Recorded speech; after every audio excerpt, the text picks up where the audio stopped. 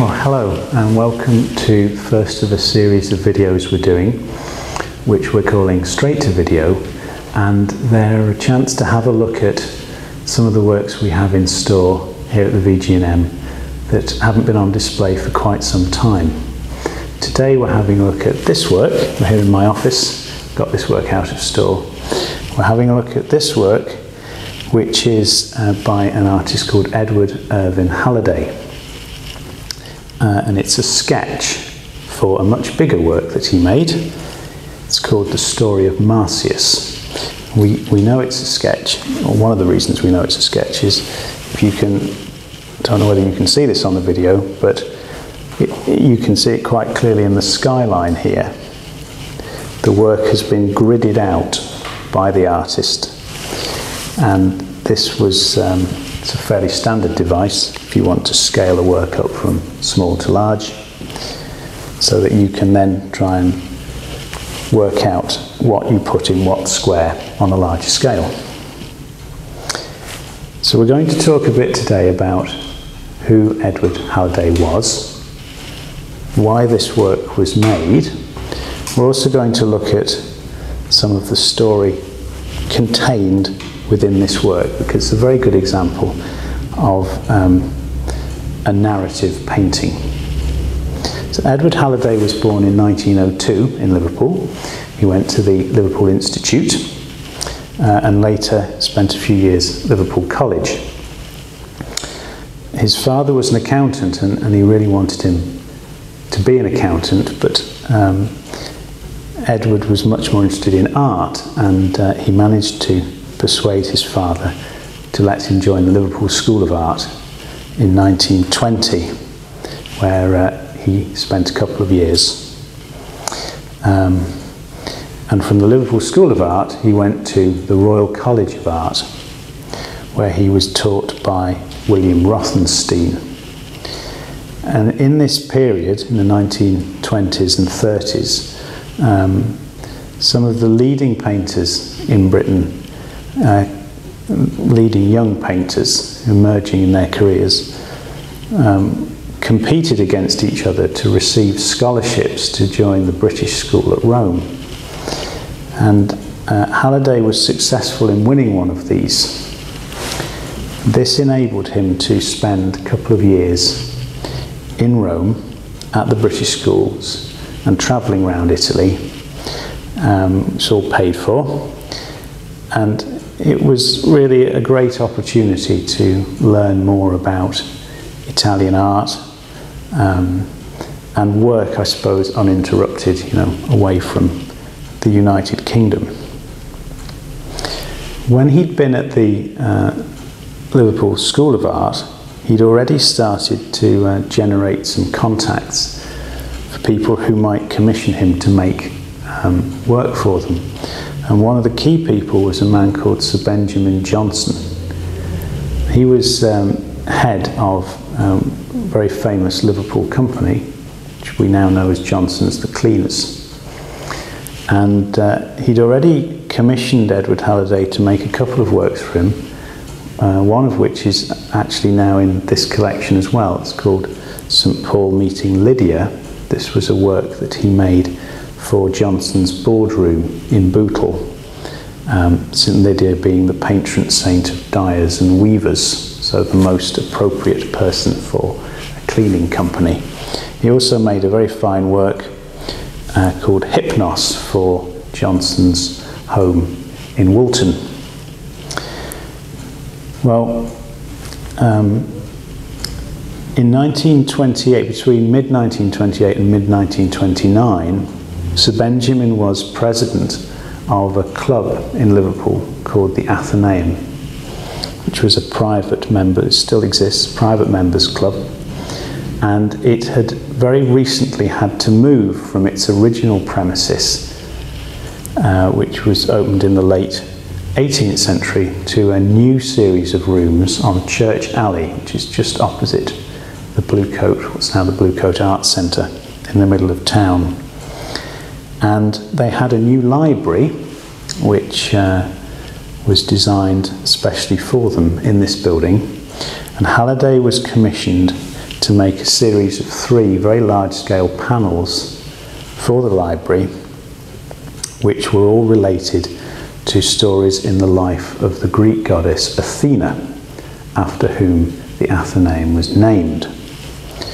And this is a sketch for one of the panels that he made. It's called The Story of Marsyas. So I'll explain a little bit about this story, where it came from, and then we'll talk a little bit about the painting.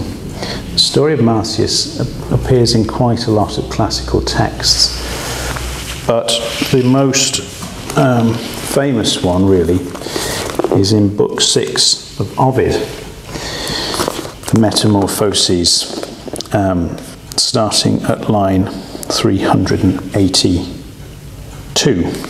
And this is from the Penguin edition I'm about to read to you, translated by David Rayburn.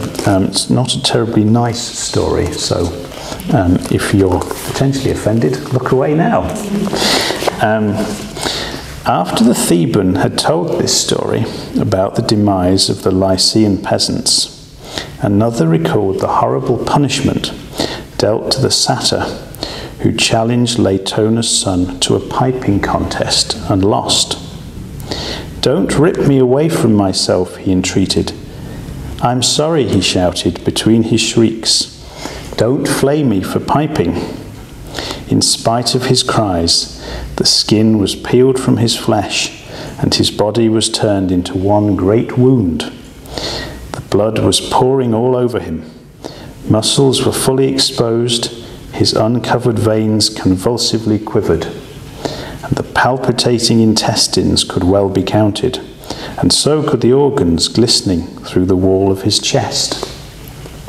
The piper was mourned by the rustic fauns who watched over the woodlands, his brother satyrs, the nymphs, and Olympus, the pupil he loved, by all who tended their flocks or herds on the Lycian mountains. Their tears dropped down and saturated the fertile earth, who absorbed them deep in her veins and discharged them back into the air in the form of a spring. This found its way to the sea through a channel which took the name of Marsyas, clearest of the Phrygian rivers. So you might wonder how all that really relates to Athena, and why this was, because it's rather a gruesome story, and why this was, an appropriate subject for the Athenaeum Library.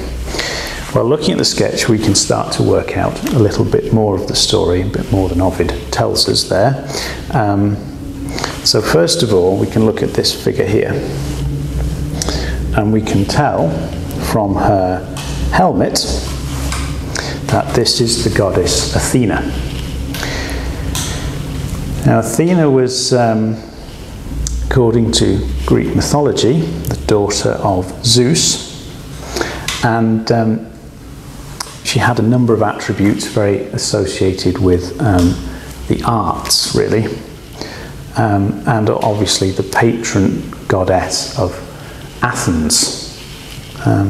And in rather a nice touch, and you don't really get this from the sketch, but in the full-scale panel, a picture of which you can find on our blog.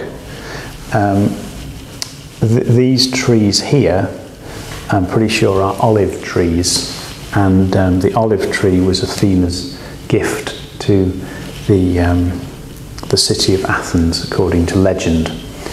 So it's a classic symbol of Athena. In part of the story that happens before Ovid tells us about the death of Marsyas, Athena finds a pair of pipes called Aeolus, and you can see in this bit here the figure of Marsyas is playing a pair of double pipes. And she tried playing them, according to legend, but she didn't like the way they made her look, because she had to puff her cheeks out to blow into the pipes, and various people laughed at her, which rather upset her, so she threw them away. and they were found by a satyr called Marsyas. Now, satyrs were woodland spirits associated with the god Bacchus, or Dionysius to give him his Greek name. And you can see here's a picture of this particular satyr, Marsyas, in the foreground. And they always have very classic symbols, really, to show what they are. So they have donkey's ears. You can just see his pointed ears. They're usually shown with quite a pointed beard. And you can just see here, he's got a tail coming out from behind him. And Marsyas picked up these pipes and decided to play them, and because they'd recently been played by a goddess, they were sort of enchanted pipes, and he was able to make very, very beautiful music with them. And at this point, there's some disagreement about what happened next. According to some sources, Marsyas challenged the god Apollo to a music contest, and in some sources it's vice versa, and Apollo challenges Marsyas. I think it's more standard to believe that Marsyas challenged Apollo. And we see the god Apollo, this figure here, sort of quite nicely counterpoised against Athena. The god Apollo, another of the sort of top-ranking Greek gods, associated very much with music, and you can see he has one of his classic symbols here in the painting, which is a lyre. And I suppose in some ways one can read this whole myth as an examination of two different types of music: music made by blown instruments and music made by stringed instruments. So Marsyas and Apollo have a musical contest, and it is judged by the muses. Now, there were 9 muses, Greek muses, who sort of goddesses who embodied certain aspects of things like music, poetry, performance arts generally. Halliday chooses to show 3 of them in this little bit of the painting here, and here's Marsyas playing for the muses. This could be a muse here too, so maybe there's 4, one of them banging a tambourine. Now, perhaps rather inevitably, because Marsyas was actually competing against a god, he didn't win. And as we've heard in Ovid, the outcome, whoever won was allowed to do whatever they wanted to the loser, and Apollo chose to have Marsyas tied to a tree and flayed alive. And again, you're not getting all these details in the sketch, because Halliday developed some of this as he made the bigger work, but the figure here, which is shown just as a semi-naked man holding a knife, is a symbol of Marsyas's impending doom. In the finished work, this figure is shown wearing a black kind of hood and cape to give him even more of a menacing aspect. It looks even better in the finished work. You'll remember in Ovid that I read to you, there was talk of the generation of a spring and a river, and again Halliday includes this idea. You can see the spring right here in the foreground. So we have Marsyas opposite the symbol of his impending death, and then in between them, what results from that death, this spring that creates a river that bears Marsyas's name.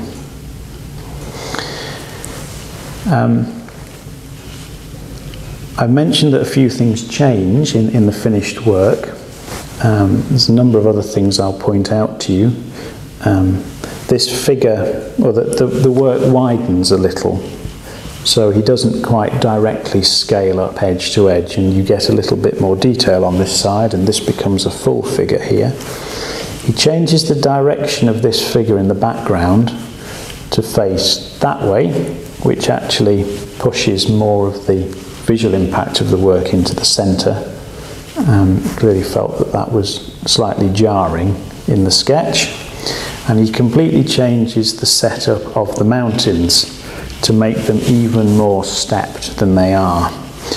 And one of the things that we can see coming through this work, which really follows on probably from his experiences in Italy, and seeing a lot of early Renaissance and pre-Renaissance paintings when he was there, is the influence of creating a very stepped visual landscape. So, and this allows him to create quite dramatic effects within the painting and put little elements of the story against quite a steep vertical backdrop. This is one set of this is one sketch for one of the panels. This work, the finished work, and the other two panels are still in the Athenaeum Library, and this represented sort of the high point of a series of narrative works that Halliday made up to about 1930. Following on from this, his interest took him more in the direction of portraiture. You can see in this work that there's a lot of interest in the figure, and he did state that really painting figures, human figures, was much more important to him than drawing and painting other things, and all the other things are really just forming a backdrop to the figures. He was very, very successful as a portrait painter, and he made a great number of portraits of famous people, including a significant number of Queen Elizabeth, both when she was princess and after her coronation. And if you go to the BBC Our Paintings website and search for Edward Halliday, you see about 79 works that are in public collections across the UK. You can view them all as a slideshow, and you will see some of the royal portraits in that set. So that's what I want to say about this work. I hope you've enjoyed hearing a little bit more about it, and you should keep looking at our YouTube channel for further straight-to-video presentations that we'll be doing over the next few months. Thank you.